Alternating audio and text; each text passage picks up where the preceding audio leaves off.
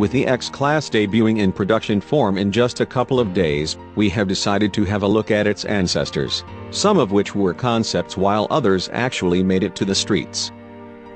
In 1936, Mercedes introduced the 170 VUC above and offered it not only as a pickup, but also in multiple other body styles. The V in the name was an abbreviation of the German word Vran, front, as a way to denote the engine's placement in the front rather than at the back, as it was the case with the 170H, het equals rear. The two shared the same engine, a 4-cylinder, 1.7-liter delivering 37 horsepower to the rear wheels through a 4-speed manual gearbox. The 170V will go down in history as the first Mercedes vehicle to be manufactured after the end of the Second World War.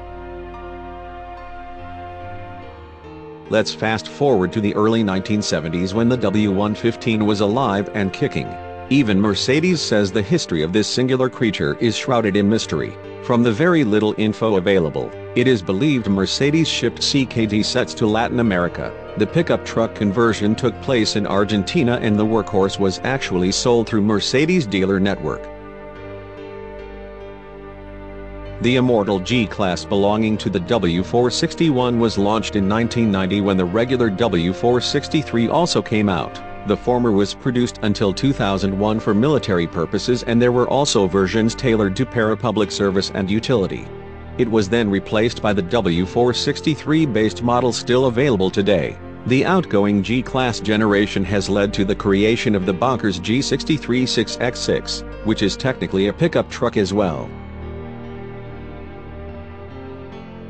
In 1995, Mercedes explored the idea of creating a 4-in-1 car with the Vario research car, a front-wheel drive show car. The multi-purpose vehicle was envisioned as a sedan, wagon, cabriolet, and as a pickup. Switching from one body style to another took 15 minutes.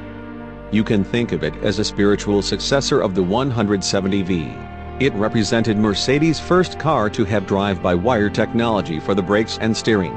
In addition, the VRC concept also had a CFRP body and boasted an early implementation of a traffic sign detection system.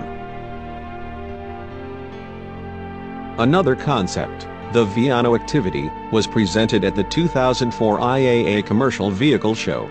Back then, Mercedes said it had American style with European dimensions and dynamics.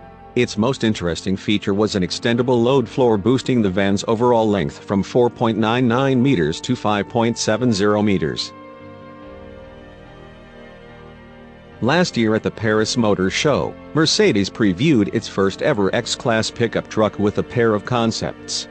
The production model is slated to debut on Tuesday, but it won't be a 100% Mercedes model since the utilitarian vehicle will ride on a Navara Alaskan platform and will be built by Nissan and Renault.